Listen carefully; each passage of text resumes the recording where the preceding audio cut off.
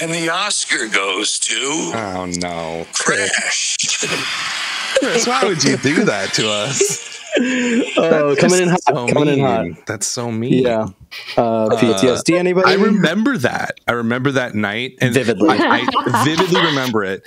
And I remember saying to myself, I no longer will ever respect the Oscars. Ever. And to this day, I don't respect I mean, I sort of do. I'm lying. But like, yeah. It just, that was that moment. I was like, oh, none of this means anything. Because it's just like, it's obviously Brokeback Mountain is like infinitely better than Crash, right? Right, I'm saying that? Nobody watches Crash anymore. Thank you. Yes. Nobody liked it then. Nobody liked it then either. Oh, God. There was like a blip on the radar, I feel, though, where somebody tried to rehabilitate it. You're right. And that did happen. I remember this. It got shut down. Are you sure it was that Crash and not the other Crash? the James Spader Crash. I remember I once got assigned to write an article about Crash and then how it was controversial. So I thought, oh, yeah, you want me to talk about the Oscars and how that was a horrible snub. And then they came back and they said, no, the sexy one. And I go, oh, but that's just like, it's controversial because it's sexy, but so what? But come on, let's bash the other Crash. The sexy one. All right, well, we have our guest. Amanda, why don't you introduce yourself? Tell us who you are. Tell us what you're all about. Yeah, hi. My name is Amanda Jane Stern, and I am a Brooklyn-based writer, actor, producer. I used to write a column called Queerly Ever After, where I focused on LGBTQ plus movies with romantic happy endings. I also write for Provoker, where I write a column called Anatomy of a Sex Scene, where I focus on the filming of sex scenes and whether they were done in a manner that was safe for the cast and crew or not. And then I'm a filmmaker. I have a movie, Perfectly Good Moment, which is an erotic thriller that is hopefully making the festival circuit soon. Very cool. Welcome to the show. Appreciate you being here. This is awesome. Yes. It sounds like you are the perfect person for this episode, right? Yeah, I think so. And I have to admit this. I was pleasantly surprised when you reached out to us, because that's the first time somebody's reached out to us to come on the show. And oh, really? Yeah, and it was just like a whole new level of, oh, okay, so somebody's actually interested in this kind of weird idea that we have for exploring a subgenre. Well, we'd somehow, I don't know who found whom, but followed each other on Twitter at some point, and I'd been listening to your episodes. So right after I wrapped post, my director says, okay, you need to start plugging the movie, start doing podcasts. Yeah. So I was looking through, like, what do I want to go on? Who do I want to talk to? I love that we were on that list. I love that. That's fantastic. That's amazing. What are we doing today? So this is Risqué Romance. We are in the 2000s. Should we cover it? We did the 60s Lolita, Taste of Honey. The 1970s, we did Badlands, Harold and Maude. The 1980s, we did Valley Girl, My Beautiful Laundrette. Love that movie. Very, very good movie. I love My Beautiful Laundrette so much. It's so great. Actually, connection to Secretary, which is one of our movies. I will be bringing Laundrette up today. Fantastic. I love it. Excellent. And then, excellent. Chris, you did Bound and Poison Ivy for the 90s. So we have, for the 2000, Brokeback Mountain is our main film. And then kind of our chaser film is Secretary. How do we want to dive into this one? Did we all see Brokeback when it came out? Yeah. Oh, yeah. I did. Yes. You guys see it in the theater? I remember seeing I remember seeing like January 2006, maybe. Because it was like a December release. It was super buzzy. My mom is a member of BAFTA and had a BAFTA screener, so I watched the screener with her at home. Oh, nice. Nice. Watermarked? Oh, of course. Yeah. Yes. Good. Back in the day. Pre-streaming. Exactly. I have a pretty strong memory, specifically because like I was dating my girlfriend at the time, who ended up becoming my wife, and it was definitely like one of those moments. Like, and I had just recently met her parents. We'd been dating for a couple of years, and like just like, you know, I guess my wife had told her dad that I was like really into movies or whatever. And so then he's, you know, he's actually pretty progressive when it comes to a lot of like sexuality, gender stuff. But it was just like this classic, like awkward moment between Wait, really? Okay. boyfriend and father-in-law, where he's like, "Oh, well, you seen any good movies lately?" I was like, "Oh yeah, Jess and I just saw Brokeback Mountain, and it's good as good as everybody's saying it is." Yeah. And he's like, Brokeback the gay cowboy movie, of course, as it was, and it was just like, you know, even like the most liberal, you know, upstanding people still had like a really strong reaction to this film. Yeah, I remember that. I remember it was 2005. Right, the very end of it. Exactly. Yeah. It was like, yeah, there was like this tremendous buzz around it, but there was sort of like, was there controversy really? Was that what we call that? Or was it just an uncomfortableness? Like, what was it all about? There were angry people. There always will be. Yeah, so, sure. you know, but and it was like a casual anger too, I think, where it was like, you know, at that point, I feel like even the most bigoted people like had come to expect this kind of thing from Hollywood, right? Yeah, because they had their own conspiracy theories. But I'm curious to hear, like, because I had watched it a couple more times after the fact, but this was definitely like, compared to the other rewatches we've done recently for the show, like this is one where it's like it's been a minute. Oh, really? Yeah. If only because like it's an engrossing watch. It's a very rewarding watch, but it is tough, right? Very tough. I'm curious to hear from you, Amanda, in particular, since you had this column where you would focus on LGBTQ stories that had happy endings. Yes. Where does this fit into that? And I don't know if you can kind of give us like a broader view as well, because I feel like that's been a big part of the conversation regarding LGBTQ cinema over the past decade or so, is like, where's the joy? Where's the, you know, the positive representation, not just representation, period. Not just bury your gays. Yeah. Yes, exactly. Yeah. Okay. So when this one came out, bring us back to 2005. There's definitely, if you read a lot of retrospectives on it right now, you'll see a lot of people claim how it was the first mainstream movie to depict gay men in any sort of positive manner. That's not true. Yeah. At all. Sure. The first, if we're going to go real mainstream, major Hollywood studio, like the big names, 20th Century Fox in 1982 did Making Love, which... I don't know that one. Exactly. That I know. I've never seen it. Never heard of it. And there's a reason for that. So it came out in 1982. It came out in theaters across the states. Didn't do great because straight people went and then they go, "What? This is a gay movie?" And a lot of gay men went and said, "Well, this doesn't represent me. This isn't how I live my life." And there are some quotes from the screenwriter talking about how, you know, he could only write what represented himself. Yeah. Exactly. But when it is the one and only movie, you have to be representative of an entire community. The other thing about that movie is that it came out right before AIDS, literally right on the cusp. Yeah. So when you saw it in theaters, that was starting. And so we had this kind of weird time post Stonewall between 69 and 82, where there was sort of an opening up for cinema, major studio, indie studio, to be a little more LGBTQ positive. And then once that you know, post 82 come into the 80s, and that really went away, specifically for gay men. In 85, we get, you know, Desert Hearts and the wonderful breakthrough that was My Beautiful Laundrette, which was actually a shocker. You know, it was made for television and then for ITV, and then went to a festival, did super well, and got a major theatrical release and was nominated for an Oscar, which is why in 87, when Merchant Ivory did Morris, they thought, well, hey, Laundrette did so well, so we're good, we can do this.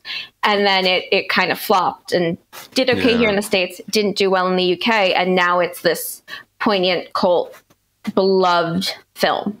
Yeah. So, history in a nutshell, and it's also it's also not Ang Lee's first movie where his main characters are gay men. He did The Wedding Banquet in 1993. That's right. Yeah. So a lot of the other ones just kind of get forgotten by history, and I kind of have a theory about that this survived, not only because Ang Lee's amazing, it's a beautiful, heartbreaking movie, but I think that's part of why it survived. It's that we allow it to become famous when it's tragic, especially in 05. Yeah, definitely. And I think that's I remember seeing this right when it came out, and I was very curious from the hype, and just sitting through it. I mean, it reminds me a lot of another Michelle Williams movie, Blue Valentine, where it's just. I was going to say Manchester by the Sea. God, she's in a lot of. She likes to be in really depressing films. She likes to cry. She likes to cry. Yeah, she is good. She is good at it. Yeah, she's a great actress. She's phenomenal, and I don't know, like this movie. I would say I probably watch this movie once every couple of years. Really? It's one of my favorite movies by far. I think it is one of the best love stories I've ever seen put on screen, hands down. And it's just, I don't know, there's something about it's also, I think the way that they show love and how it plays out, the tragedy of it seems very, very realistic to me. Right. In the sense that you can love somebody and be loved back, but it never happens, it never really comes to fruition in a sense. And so that aspect of it. Every time I watch this movie, it's also a great emotional release for me, because every time I watch it, it's an absolute crier every time. Especially the last 10 minutes, I'm just bawling. To me, it's one of those movies. And I when I first saw it, it was like that too. It was this immediate sort of emotional. It's this is unbelievable.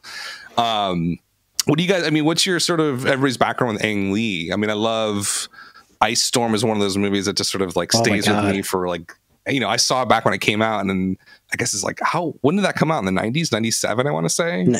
Yeah. And that one stuck with me too. It's just, there's something about the quietness of his films that just sort of linger for some reason. Right. And then you match that here with the silence breathe. Yeah, exactly. Right. Yeah. And letting sort of the scene sort of play out. And it's, with this one specifically, the Western, setting and stuff, it just really lends itself to, an engrossing watch overall.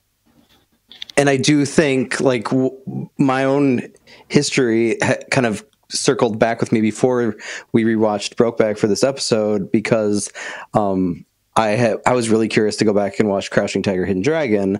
And I last year had a lot of students that were fascinated by Hong Kong cinema and that history. And so I let my students vote on what movie we watch next. And so I put that on the ballot when we were talking about action adventure films, and they voted nearly unanimously to watch it. And it was just, that was really special, because typically with a teenage audience, I can't get them to sit and really get enraptured by something that is pretty slow, even for a movie with lots of detailed fight scenes that also has that quietness to it, right?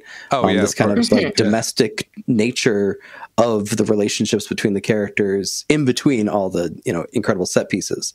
And that's really what I recall the most. Like you said, Ice Storm, I remember seeing that on an HBO free trial. And then Crouching Tiger, of course, blew up. And then, but then Hulk happened. So bad. So bad. But he had a chance to do this movie first, and he decided to do Hulk instead. Exactly. But then, this was something I had no idea until doing research for this recording, is that shortly after he did Hulk, and he understandably just felt ripped apart by it. God, and he was talking with his father and his father basically said, Aang, you have to make a movie. Like, don't like go do a big spectacle thing. Like, you do a movie like you know how to do a movie. Like, something small, something important, something intimate. And then 2 weeks later, Ang Lee's father passed away. And he kind of took that as the sign to finally say, like, okay, it's time for me to do Brokeback. Yeah. And it's like, that's part of the deal with like kind of how I feel split on what you were saying, Amanda, with like the tragic nature of it and how that really kind of messes with the way that mainstream society has treated its stories about gay protagonists. Versus like Ang Lee clearly, like, that tragedy feels palpable, not just with the characters in the fiction, but also like with what he's personally putting into it. And so it's like, it sucks that it kind of snowballed into this big after effect, but like, if you're able to, and I'm not sure you're able to really like divorce it from that, but like, if you just look at it for face value, like it does not seem like there was any ill intentions by the filmmakers or actors or any cast and crew in like trying to be like, this is going to be the movie that breaks it big because we're going to have a hate crime happen at the end of the film, you know? No, I don't think there were. I think they were well intentioned. I think what it is, and knowing Ang Lee's, own tragedy going into it makes me feel bad saying this, but I think it kind of goes to whose lens is this being told through, and who is it for?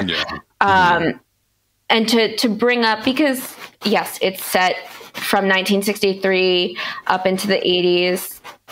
Hate crimes were really, really bad. This is obviously not the urban, it's not New York City, it's not Los Angeles, it's not San Francisco, it's Wyoming and Texas, which was, yes, terrible to be a gay man back then. But at the same time, there always were gay people who made it and figured out how to do what Jack wanted to do and live their lives. And that's why I think that this is very much so told by straight people and through a straight lens for straight people. Whereas if you take something like Morris, which is based on the E.M. Forster novel, which is set in the very early 1900s, it came out after his death.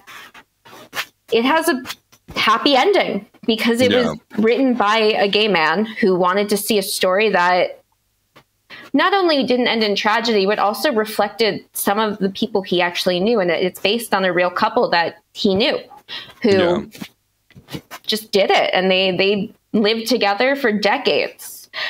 And it's the same with, Carol, which was based on The Price of Salt, which is also a period piece. But it's still being told through that lens of saying, yes, I know there's tragedy in my life. I don't need to reflect that back in a book or on screen. Yeah. Yeah, true. Oh, and the original sort of source of this story is a short story in the New Yorker by Annie. How do you say her name? Prue? Is that right? I don't know. I think that's right. I think so. And so it's already has a lens that's not from a gay man, right? It's starting out that way, and the two people that pick it up, they're obviously neither of them are, gay either. So it's sort of like we're already sort of stacking the deck for a lens that is not going to be necessarily reflective of the main characters, right? Which is like, it's tough then at that point to really sort of have it speak in a certain way to a group of people or be representative, because it's really not at the end of the day. And it is a beautiful, tragic love story. But I always find that when I need to revisit something that's going to give me that same emotional kind of crescendo, but not leave me so raw, I guess, I'll watch God's Own Country. Yeah. All right. Yeah. The thing that complicates this even more is that, in particular, Jake Gyllenhaal's put his foot in his mouth a lot. Oh my God. His interviews. What's going on? Just like say, there's a lot of them out there. The one that I noted was just from last year. And like, I thought we already like had this discussion and put it to bed several times over the past several years, where he says, I think it's very important to both of us to break the stigma of two straight guys playing the parts. And then he says, I think it's led the way towards people saying, you know, people of all different experience should be playing more roles. And then, you know, it just like recalls the horrible, like, internet meme of like Scarlett Johansson playing a tree or whatever, you know, where it's like that kind of blindness is important to like take note of.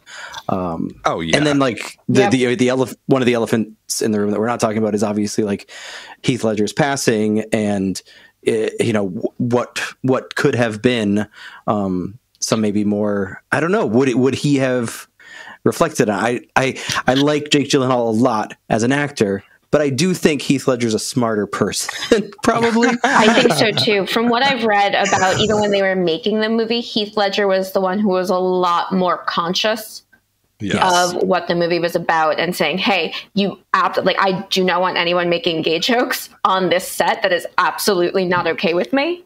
Yeah. And like, I remember there was an instance where he had put his foot down because someone did. He said, no, like, we're going to stop shooting and you're going to apologize for that. We're not doing this. Yeah, that's huge. And what do you think, like, taking it more from the audience's point of view, and especially with the kerfuffle of the Oscars and everything, what happened? Like, speaking of crescendo, like, it felt like there was like this huge, just like outpouring, like it was like the height of the cultural zeitgeist. Yeah. And then it just like, sorry, pun not intended, comes crashing down. Right. Yeah. Well, I mean, ultimately, like, this is what Focus features, right? Yep. Yes. So, and who was Crash? Was Crash like Miramax or something? Who was Crash? Yeah. Oh, was I think it was. It's a Weinstein production. Was it really? Great. It just, I remember, when did this happen before? Like, I want to say, it was Lionsgate. Okay.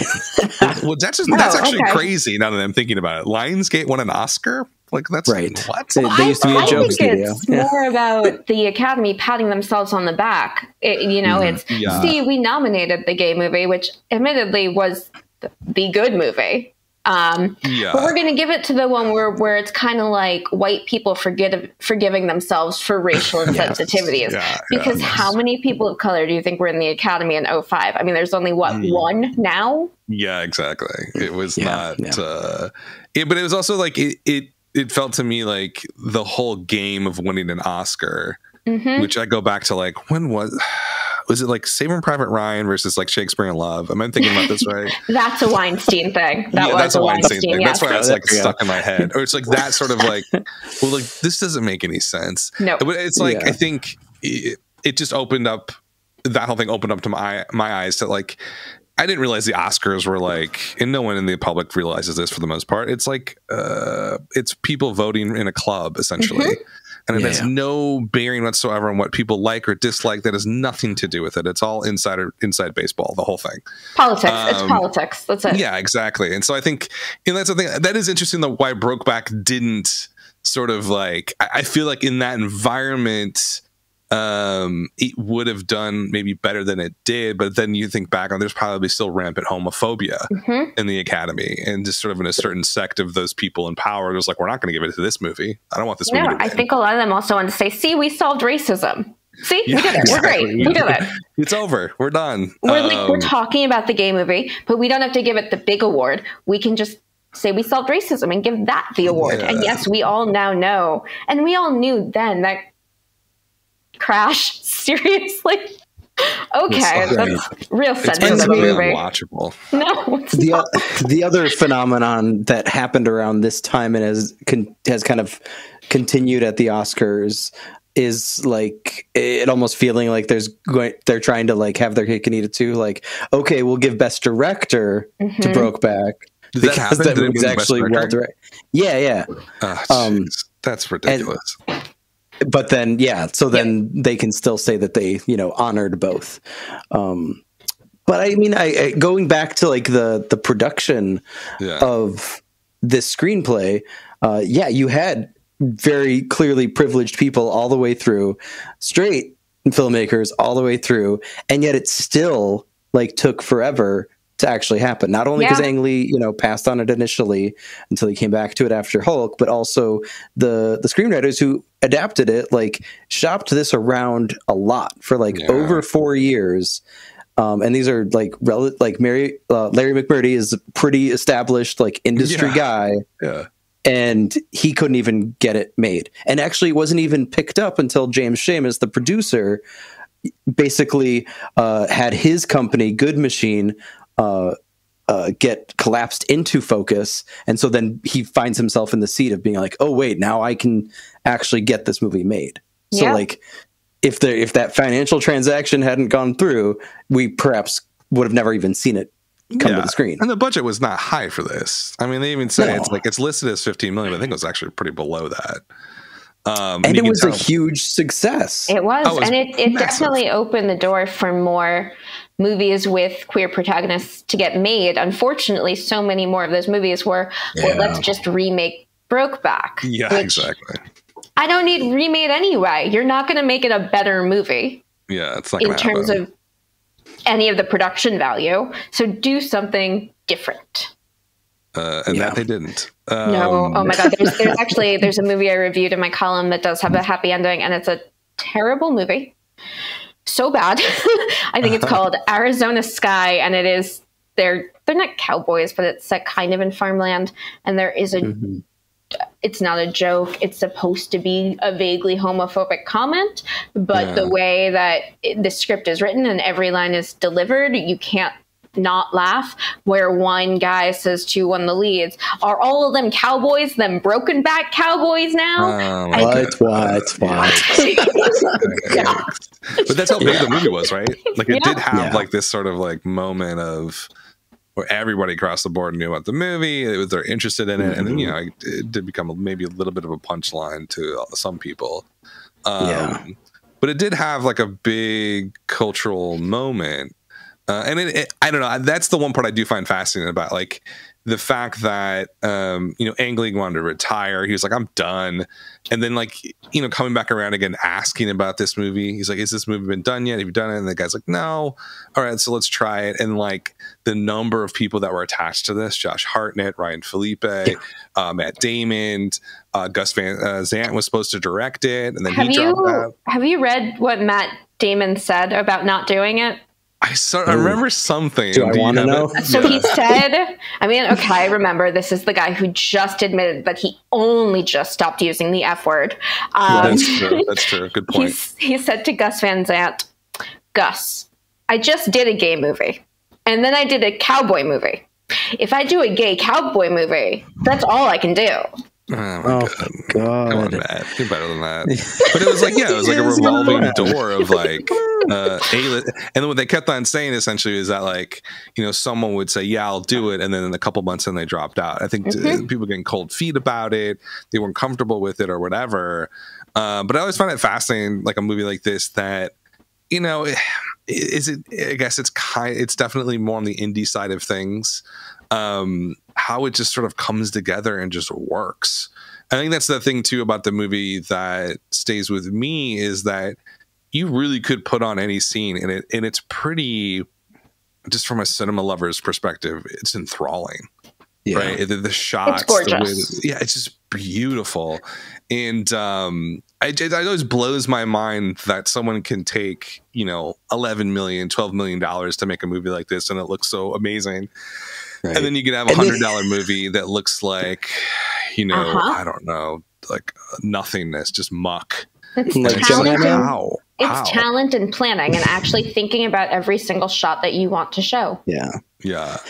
And I mean, I think one of the interesting things about that is that they were able to pull this off. Not only a bunch of straight people making this gay story, but also like none of them really knowing how to film in the American West. Yep. There's like like they had no idea what they're getting themselves into. They tried Wyoming, they tried Montana, they had to go to Calgary. So Canada solves everything once again when it comes to film production. Thank you, Canada. Yes. But then they had to kind of figure things out as they showed up on set with hundreds of sheep, and then they find out that Alberta's not going to let them take them into the mountains because that's like that's a very dangerous. Like we said, you could film here. We didn't say you could bring hundreds of sheep here, and so like even with those kinds of glitches, where it's like you can imagine the kind of struggles that probably came from a bunch of Hollywood people trying to film in this landscape, and the lensing's perfect. That's not a problem. But the actual like logistics of it, especially with like how much time this story spans, with and of course you've got like the behind the scenes love story between Heath and Michelle happening as well. And she ends up having their child, a year after. So you have like there's so much going on that should lend itself to just be like a chaotic production. Total disaster. Yeah. It should be, but it somehow just like ends up looking so stately and well put. Like it's just like that's Lee. I mean, that's Ang Lee. I mean, like, right. He just has such control over it. I mean, it's like to Amanda's point. Like, there's a quote here about pre-production, which they say for Ang Lee is just like incredibly thorough and private. Yep. And that's one side of him. Then the shooting side, he doesn't say anything at all. Right? He just sort of lets them do their thing. Right. And it was funny, like Heath Ledger's like reaction to that was just to go harder and to like try and give more and more. There's a great little story about, I think, that Aileen talks about the scene where I can't remember what happens right before it, but Heath Ledger's like in the alleyway. He's like punching the wall. Do you guys remember what happened right before that? Like the emotional. Yes, it's at the end of the summer when Jack just leaves and then. Oh yeah, he doesn't know when he's going to ever see him again. Yeah, exactly. So taken by the emotions and does not know how to let out his emotions in a healthy manner. So he starts punching a wall. Well, apparently on one of the takes, Heath went pretty hard and his hand is like bleeding from punching the wall because it's a real wall. It's not like a prop or anything. And Ang Lee was like, "Oh, the cloud doesn't really look right here." So and the producer's like, "No, you gotta tell him to stop. This is too much. But Ang Lee goes up to Heath Ledger's like, "Can you just do one more for me, one more?" And that's the shot that's in the movie. And AngLee actually called it his favorite shot of his entire career. Oh my god! Because like the cloud's perfect, and the cowboy that walks past kind of looks at him. Heath really goes at it. So it's like, I mean, there is a madness in the craft of making a film, I think. Oh yeah. And there's like an incredible dark side to that. That can be wrong power dynamics and everything associated with that. But when it gets right, and you have someone who is strong and powerful, has a vision, and is supportive of his cast and supportive of his crew, I think something like this can happen, where it's just like, oh wow, this is really a clear vision. People who actually want to be there and also want to make a set an environment that isn't just a toxic workplace, but something that can actually be a healthy environment, and you're going to get something better made. No, I think that's what we're seeing here. It's like, wow. And speaking of perfect shots, I was just like, it was definitely like a moment of like, I love cinematography when I originally saw it with Heath just doing that roundhouse kick with the fireworks in the background. When I did the rewatch, I was like, this is ridiculous. Yes. Oh my god. And that's the thing. It's like, it's melodrama, right? And it's like Roundhouse. It's like Roundhouse. Yeah, there's scenes like that. And Neo-Western. Yeah, exactly. And not even just like on the violent side of things, but like almost like it's very like theatrical. The scene that really took me this time, and I was just like, oh, I can't believe that scene isn't from like a classic 50s movie, where Jake Gyllenhaal and the father-in-law have that back and forth with turning on and off the TV. It's just so immaculately staged with the pans and the character actor. And then I just want to do a shout out quick because obviously, yes, it's Ang Lee at the end of the day. It's his picture. But I didn't realize, I think, until having this conversation in depth, the cinematographer doing the lensing on set is Rodrigo Pietro, who did some of the most beautiful lensing for Spike Lee in 25th Hour. And then also went on to do Silence for Scorsese, which is also just like incredible, beautiful landscapes. And he's doing, this is the kicker, he's not only doing lensing for Scorsese again for Killers of the Flower Moon coming up, but also Greta Gerwig's Barbie. So there you go. Playing both sides of the coin. This guy rocks. Barbie should also have great cinematography. Absolutely. Yeah, it should. It will. It definitely will. Oh, yeah. But yeah, I mean, where do we think this movie stands now? Do you feel like, so there was a whole thing when it came out, we were all there, we all sort of lived it. How is it aged? We're what? Not 20 years. I guess we're what? I can't do my math. 17 years? Yeah. 17 years on. 17. So how is the cultural moment shifted here? And how are people viewing this movie now? Especially younger people, I'm curious. Chris, you might know because you teach film to young people. What do you think that they would see out of it? I mean, we talk about it briefly when we discuss romance, but it does seem like... what does Gen Z think? Oh my gosh. It does seem like that authenticity factor is still hugely important, especially to the next generation, to the point where it's like... And I think we even had this conversation as recent as one of Brokeback's big... I think successors is Call Me By Your Name, and how that plays out with Chalamet and Armie Hammer of all people. If we're going there, I have an Armie Hammer not so fun fact for when we start talking about Secretary. That maybe this will be our segue point. Yeah, good segue. Here we go. But what is just to put a cap on that, and then I'm eager to hear this. What we see is like, it's just incredible that like we're so, more vigilant and aware when we have conversations about like non-trans actors playing trans characters and the whitewashing of characters of color. But it still seems like who are the big name? Do we have A-list gay actors? I think feel like we have more A-list lesbian actors than we do gay men actors. Am I wrong in that? Oh, that's an interesting question. I guess in terms of big star bankability, I can think of a few guys. But I think to that point, and I am an actor, I am also queer. I'm bisexual. So I think... And I've had this conversation with other queer people in the industry, and I completely understand hey, people with those lived experiences should play those roles. Yeah. It also, to that point, if you are forcing an actor who might not be ready to come out of the closet to take a role, I think that's a big problem.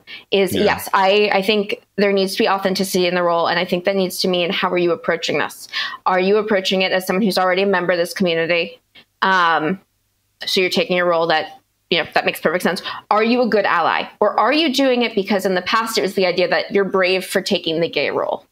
Yeah. And if you're doing it because you want to be like, well, I want the award because I'm going to do the gay role, that's a problem. If you're a legitimate ally in the community taking on a role, I think that's fine. And I also, we don't know what people's sexualities are. We can't say definitively, hey, that person's straight and they took a bisexual character, because maybe they really wanted to take that character because they're questioning their own sexuality, and having an outlet to explore it through someone else enables them to come out. And we have seen that happen with many actors in the past. So I think that's the touchiness of the subject. Now, I don't think that extends to racial things, or transgender characters, because sexuality is not a visible thing. You don't just walk out on the street, you know, yes, you live your life, your experiences are as a gay person, a bisexual person, a lesbian, a straight person, but that's not walking out and being a black man in this country. Those are wildly different things. And then I can look at you and physically say, well, that person is not a person of color. You know, that's a very good point. Yeah. And then with, you know, trans characters, we don't have cis men play cis women. Why on earth should cis men be playing trans women? Every other actor plays their own gender. Yeah. Right. That's a very good point. No, what's the Army Hammer? We gotta teased us with the Army Hammer. Yes, sorry. Okay, so my fiance was a producer on the Army Hammer documentary for Discovery. Oh, interesting. Okay. He was the archival producer. Yeah. And something that is, he literally just walked out of the bedroom because he heard me say this. But something that is in one of the episodes is that apparently all of the women that Army dated, he made them watch, and it's very telling that I think this is as far as he made it into the movie, the opening scene with the stapler. Oh my God. Yeah. Oh, wow. Which is incredibly telling in the sense that he completely misunderstood the movie. Yeah, completely. But that is my fun fact. Okay. That is, Jake Gyllenhaal's a genius compared to Army Hammer, so. Allegedly. Yeah, I've been told I have to say allegedly. Allegedly. Everything's allegedly. We don't want to make anything and say that can be. How did you guys come across Secretary? How did you come across it, Amanda? I actually, Amy Hobby, who's one of the producers on it, I worked for her back in 2014. She started a production company called Tangerine Entertainment, and I worked there their opening summer. Very she cool. was a producer and secretary. So before I started, that was kind of like the big movie to her name. So I watched it. What did you think? Wow. I actually love it. And I think in many ways it's an interesting pairing with Brokeback Mountain because, as I mentioned, you know, who's telling the story, who's it for? This is being told. The director is a man. Yes. This is written by a woman. This is for a woman's view. This is a woman's fantasy. Is it problematic? Yeah, so what? Fantasies are problematic. That's why it's a fantasy. That's okay. Fantasy doesn't have to be perfect. That's the thing, like watching this now. I remember, Chris, we watched this together back in the day, right? At your house. Yeah. We were what, probably 19 years old. Yeah, 19, 20. Really, suburban cis white very boys, closeted people in general, I would say, from a very conservative place. And I mean, it's amazing because I will say, rewatching this movie, I would actually call it a first watch because I don't think I had any clue about the world of the perspective of where this movie came from to properly watch it as like a 19-year-old cis straight suburban boy.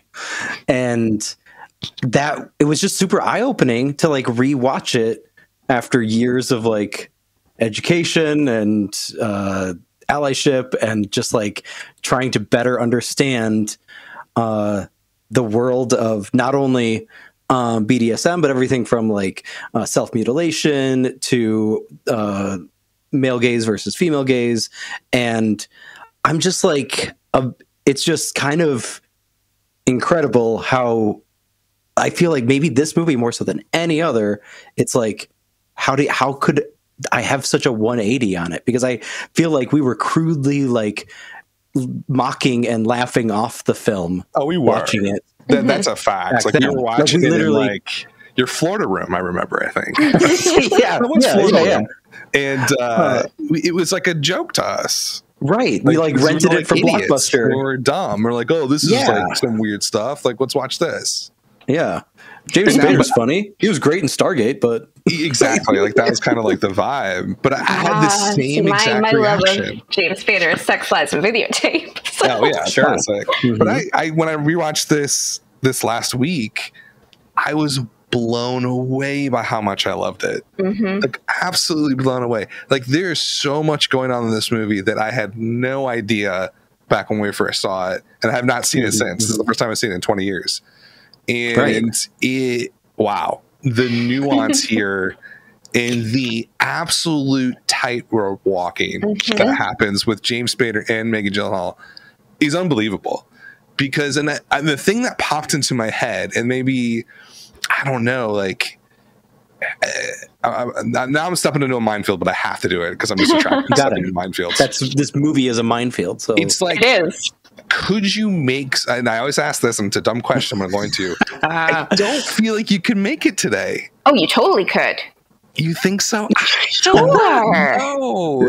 I mean, they made. Give me a reason why. Well, okay, they made the 50 Shades of Grey movies, which suck, and those are the bad version of this. Yeah, I think this actually ages super well because it is so clear that this is her story. She is the one in control the entire time. Yes, if you made it today, you would have an intimacy coordinator on that set. That did not exist in 2002. That only came about in the last 5 years. So that's a big difference. But I definitely, at least I really hope you can make it today. I think you could. I would. I would say, like, so first off, the kind of biggest, obviously the one of the centerpieces of the film is the spanking scene, right?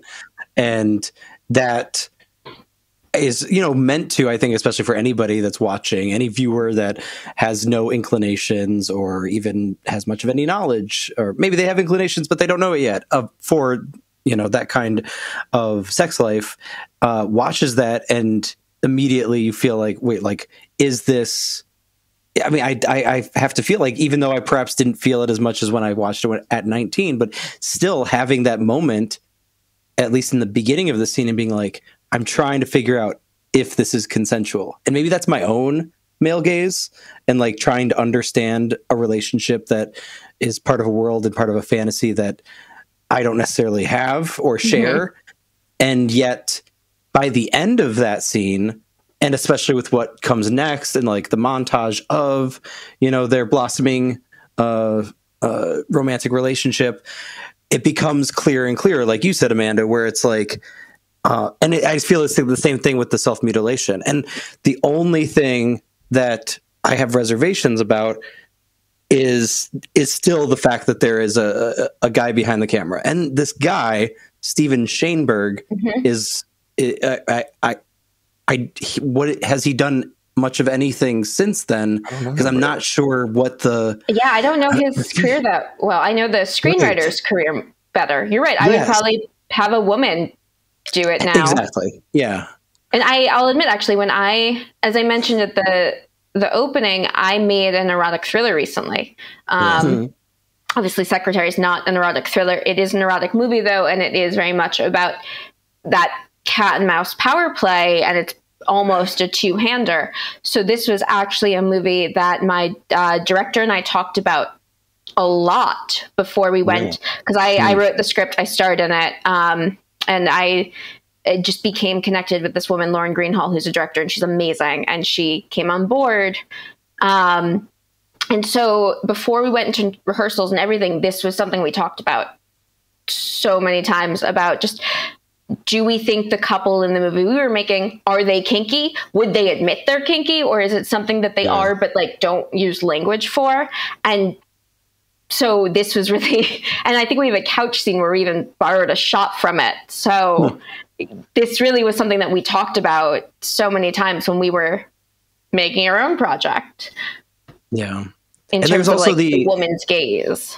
And I think that those conversations are important between cast and crew. And I feel like there is perhaps that missing. One of the interviews Maggie Gyllenhaal gave a couple years ago, looking back on the film, was about that kind of I guess you would call it a form of method acting that was happening behind the scenes between her and James Spader, where Spader was basically trying to reenact that power dynamic. Yeah, he was.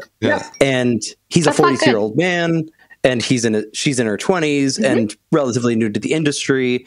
And she was in the dark about that. Like, she didn't understand what that was that he was doing. Some moments treating her very closely and intimately, and some moments completely disregarding her.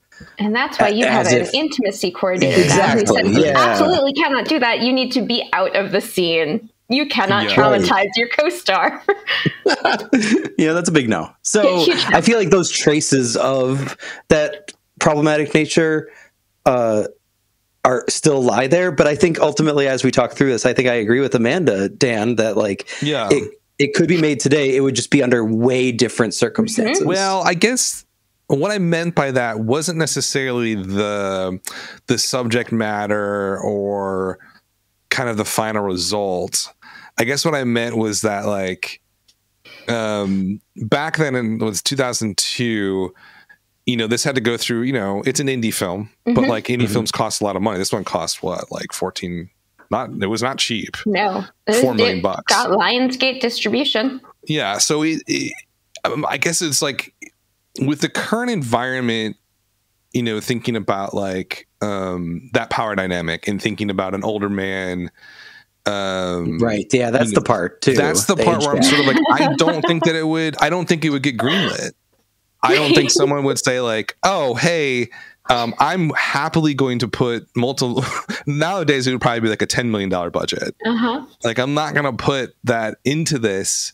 But then, with the sort of 50 Shades of Grey, that's a really good point. but that was so watered down and lame. This was real, right? I'm like, this is this feels a little bit more like authentic.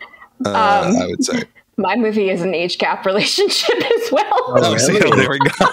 Yes. So apparently you can make this movie the same age gap too, actually. Interesting. In choosing to do that, actually, it's intentional. It's a part of the story. It is. Exactly. It's a very different story. As I said, it's an erotic thriller. And it is, the woman's perspective, and it's more a younger woman returning to this much older man she's been with since she was 19 and realizing that it's not a healthy relationship. Right, so it is looking at it from a different perspective and kind of returning when you are older and saying, oh boy, this was bad. It's also something that is incredibly sexy and I'm still turned on by, and how do you reconcile the two? Exactly. And I think it's the messiness of female sexuality. And that's the other piece that really stood out to me, was this. I really did feel discomfort, and not necessarily in a intentional way, of the moment in the film where James Spader, Mr. Grey, once again, like, is that a coincidence? But he says to Maggie Gyllenhaal that, like, he commands her, like, you are going to stop cutting yourself. And like that, I need to parse that out. I'm curious what you guys think. Like, and then she, like, literally doesn't, like, she finally, after, multiple attempts, after this, power of suggestion from her new lover. It's just subverting her will to someone else, right? Like, it's definitely uncomfortable. That's messy. It's really tricky. It is very uncomfortable. Yeah. I don't think there's a way to make it not uncomfortable, to be honest. But I think that's the thing I think about the film that works so much. It's an exploration, right? Yeah. There's no thesis statement here whatsoever. No, it's an exploration on her terms. Exactly. Right. And I think that's to me where what to me is aged so well, but at the same time, it feels like is really, if anything, gotten more like a minefield now, where it's like pure exploration in art and film, especially the sexuality side. I don't know. It seems like it's almost like more controversial now than it was back then. I don't know. I don't necessarily think you're wrong. I think, was reading an interview actually with the screenwriter kind of about when she started writing and how puritanical it was in regards to what she wanted to write and the kind of sexuality she wanted to write, and this was in the 80s. And that's true. That was a very big kind of regressive pushback against the free love of the 70s. So then it kind of changed. And I do think to some degree, we've gotten kind of back to a place where there are a lot of people who really don't want these sort of quagmires. Yeah. But I think for a lot of people, sexuality and what they fantasize about, not necessarily what they're going to act on, but just the way people fantasize and what sexuality is messy, and people have fantasies that are bonkers. Yeah, and I think it's okay to explore that. And I think what you have to do today is, have sensitivity readers. If you are writing about BDSM and kink, actually have it read by people who are in those communities, have intimacy coordinators on set, have closure practices to make sure that your actors are in an environment where they feel safe and that they're okay with what is going on. And do you think, okay, so I mean, we're heading towards our end point. I'm curious, before we do final thoughts, what is... like, is there a threshold here? Because like the thing that we keep coming back to, and we talked about this a little bit with the Badlands episode, and our guest Lillian and I talked about this with regards to Poison Ivy, because at some point, is there a tipping point where we look back on these films and see the mistakes that they've made that we would not make if we were going to do something similar or try to explore similar territory today in filmmaking, and still...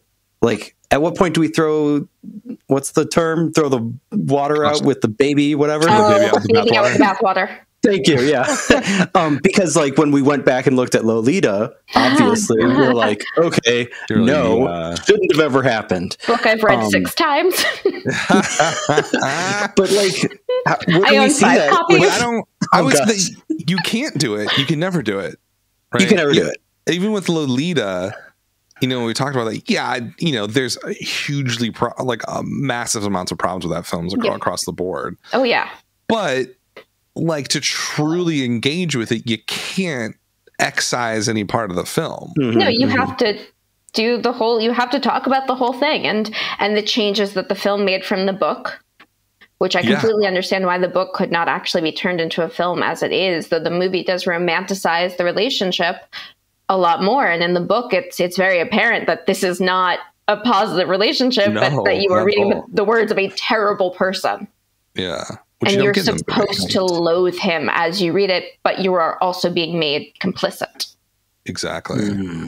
What's what I'm saying? It's like, I think there's not really a point where we can say, well, this person did X, Y, Z, therefore all of this film is no longer worth talking about.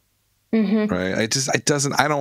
There isn't really a line for me personally. There really isn't a line. Now, that doesn't mean I don't hate certain films. Like, dude, I could have made you watch Hannibal or Cannibal Holocaust. Oh God! Right, for self-aware horror, I could have made you do that. We watched Last House on the Left, anyways. But that's a perfect example. That's a painful Last House on the Left. Painful movie. Here's a movie. movie that is kind of despicable, but at the same time, there's so much to explore and discuss with it that it's still something to actually engage. I mean, that's the entire point of that film, is like, don't look away. Yeah. Right. And so like but you're right. It feels weird sometimes, and it feels very uncomfortable.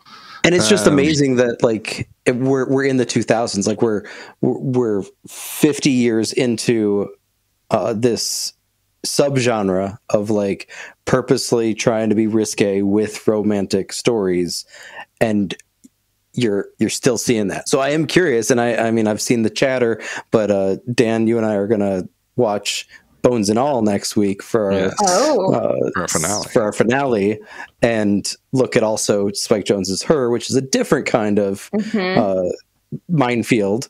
But it's just like this. You'd think, as you said, Dan, like it, and you were kind of saying this about like 70s and 80s, Amanda, where it's like this constant roller coaster of Puritanism to liberalism to, and like we're always on some crest of that wave. Yeah. No, personally, I absolutely. love a good, messy, sexy minefield. What's your any Did you have a title closing for your movie yet? Oh yeah. It's called Perfectly Good Moment. That's right. Okay, Yeah, so not sexy, messy minefield. That you'll save that for another feature Yes, film. exactly. Okay. Yeah, no, you can watch the trailer. That's the website, IMDb, Twitter, Instagram, everything. And then what's your plan for it? Trying to get into festivals? Yeah, that's the goal. Get into some festivals and get distribution through that. Find ourselves an audience that way. I did mention intimacy coordinators a lot. We worked with one. So, Wonderful. It was. They're amazing. But yeah, no, get into festivals and, have talkbacks. I think it's something that a lot of people will talk about when they watch. And I also think a lot of women will relate to it. And that's kind of the feedback we got when we were sending around our rough cut before we moved on to color and sound editing. Nice. Yeah. Awesome. That's fantastic. Well, I'm excited to see it. Yeah. I'm excited to show it to people. Absolutely. Thank you so much for joining us, Amanda. Yeah, this was a blast. I had so much to say. That was wonderful. You've been a great guest. Thank you. And then we will close out this cycle with Bones and All next week. Thanks for listening. This has been Film Trace.